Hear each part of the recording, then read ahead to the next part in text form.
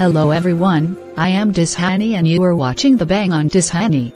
Today we will learn types of comparative adjectives. Let us first take a look to some examples. Serena is smart. Lucy is smarter. Teresa is smartest. Here first we are only talking about one person and not comparing any one other. So smart comes under positive degree in adjectives. Then we are comparing two persons. So smarter comes under comparative degree of adjectives.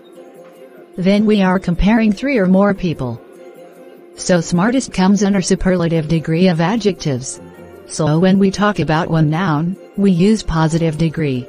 Then when we compare two nouns, we use comparative degree. And when we compare three or more noun, we use superlative degree. So there are three types of comparative adjectives.